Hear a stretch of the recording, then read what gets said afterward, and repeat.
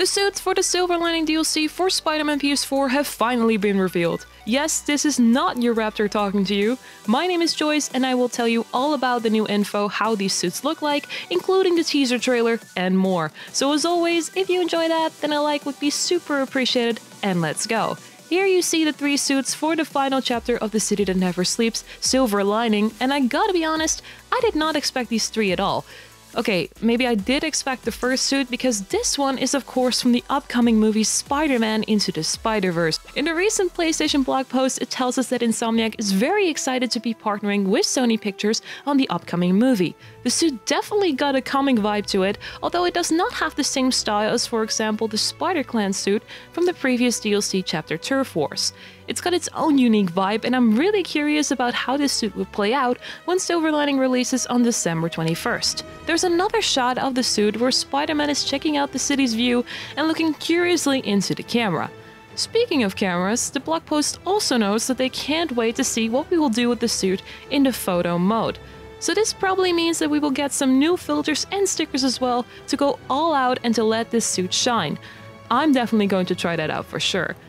The second suit is called the Cyborg Spider-Man suit, and if I have to choose between these 3, then this will probably be my favorite one. It looks really epic with the cyborg arm, the eye patch, and a sort of damaged suit. Also getting ninja vibes with the headband and the Spidey kick you see in this screenshot right here, where Spider-Man takes on a sable guy, it seems. Cyborg Spider-Man is familiar for the comic book readers as it was in the Superior Spider-Man series and in The Amazing Spider-Man. I'm really looking forward to kick ass with this amazing looking suit. The third and final DLC suit is called the Aaron Eichmann armor suit, and I hope I pronounced this right, which looks robotic and epic as well, as seen in this screenshot. It's the sun shining on the armor, and are those rocket boots? Kind of looks like it. Anyway, all the suits look pretty cool and can't wait to see them in action when the final chapter of The City That Never Sleeps hits. Cause with the blog post and the new suits also came a teaser trailer, which not only shows our friendly neighborhood Spider-Man, but also Silver Sable, the queen of making entrances. Once again, Spider-Man and Silver Sable are almost at each other's throats, but in this chapter they have to be allies to keep Marvel's New York City safe. Silver Sable stormed back to reclaim her stolen Sable International tech. We also see Hammerhead in a sort of cyborg suit, which probably hints at the choice for the second DLC suit, to be honest, and an epic fight between him and Spider-Man. Yuri Watanabe has not been shown in the trailer, cause looking at the blog post it says she's on administrative leave following her exploits against Hammerhead. This of course refers to the previous chapter, Turf Wars. Anyway, we can't wait for the final chapter to hit the PlayStation Store. It will arrive on December 21st, right in time for the holidays. It will of course be $10 separately or part of the $25 season pass that also includes the heist and Turf Wars.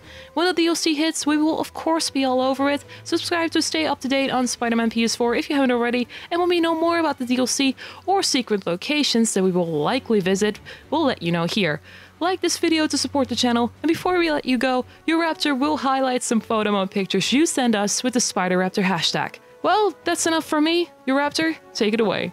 And of course, as always, we end the Spider-Man video with the cool pictures you send me. You can always send them via Twitter at JorRaptor, use the SpiderRaptor hashtag, or also you can send them via Instagram JorRaptor. Follow me there and share your shots just like Multi-Miles did with this really cool shot of Spider-Man hanging inside an empty train. And I hear you ask how? Well, Multi-Miles was just hanging in the tunnel and glitched inside the train when it passed by, resulting in this really cool shot. So thanks for sharing. Let us know, let us know, let us know. Well, Kashilov was able to make that happen in Spider-Man PS4 while doing an interesting acrobatic move with the Stark suit on.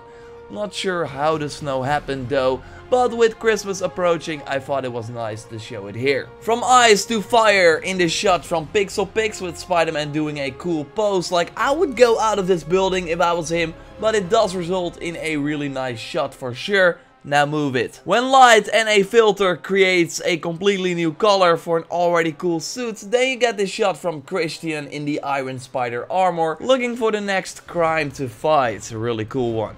Humble is making me dizzy with this shot of Spider-Man hanging upside down while we get a unique look at the city. Okay, let's move on because I don't think I can take this one any longer. Still a really cool one. Okay, next. We got a Spider Clan love from Ben with the cool use of the frame and the stickers. My spider sense is tickling like mad. There must be danger near. Yes, I think I saw some demons in this shot from Raimi Man, who thought it was cool to go on a photo with one of these enemies that does not seem to like it. Or is it just that the mask always has this expression? Either way, nice timing, really great work. More Iron Spider armor shots, yes please, thanks to Elya, who is sitting on a high place with the iron arms out. Really cool use of the aperture as well, I'm a fan. So again, subscribe of course for way more Spider-Man PS4 content if you haven't already. Like this video to support the channel, check out my most recent Spider-Man video on some secrets from Turf Wars that you might have missed.